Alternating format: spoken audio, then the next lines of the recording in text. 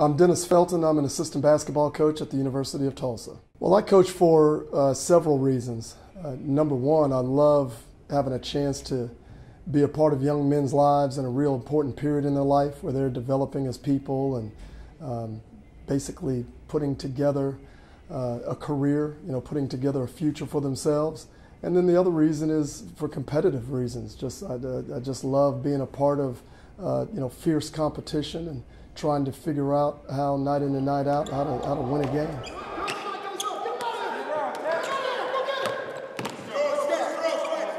I started my coaching career as a player, and then as I got to play at the higher level, the college level, I didn't play as much, but I remained a student of the game, thinking about how this game works with 10 players together on the court.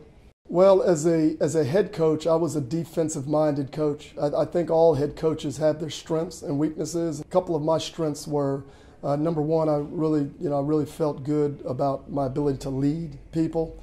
Number two, really felt good about teaching the game and preparing teams and knowing that we could take the floor with a lot of confidence, knowing we were the best prepared team. He has a very good, pre-game scouting report that he runs us through. But during the games, he'll see something and he'll, the big on the court will make a mistake and he'll quickly run over to the other bigs, myself, Martins, or TK, and he'll quickly explain how to beat that next time.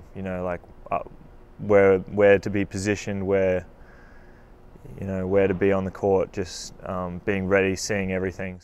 He taught me to retreat more, playing defense on ball instead of trying to cut a person off. If you cut somebody off, it could be a foul. Retreating gives me more angles to stop the guy. It helps us by they don't have to help as much, knowing that that person can stay in front of the ball and they can kind of stay with theirs and help me out still at the same time. With me, it starts and ends with defense, because I think to win consistently, to win the big games, and to win championships, you have to guard, you have to stop.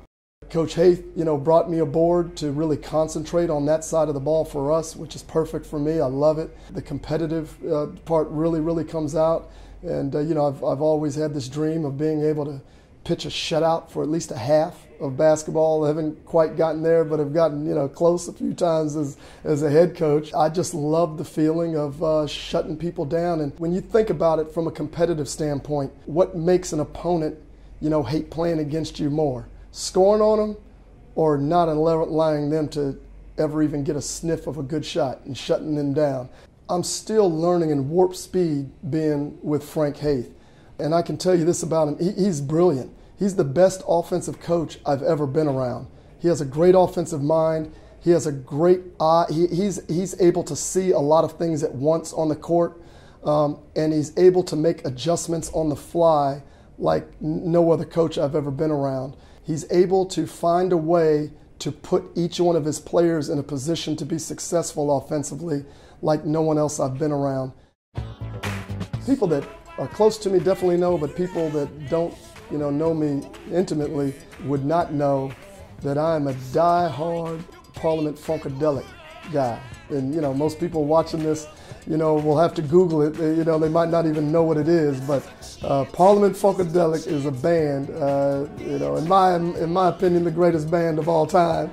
And I grew up on P-Funk, and for me, it's more than just a music that I enjoy. It's kind of a way of life that I enjoy, and I've been fortunate enough to become good friends with George Clinton, who is the godfather of P-Funk, and to have a chance to spend a lot of time with him and hanging out with the band and all that. If I could do anything else in the world other than coach, if you gave me a choice, man, let me be a member of the funk mob.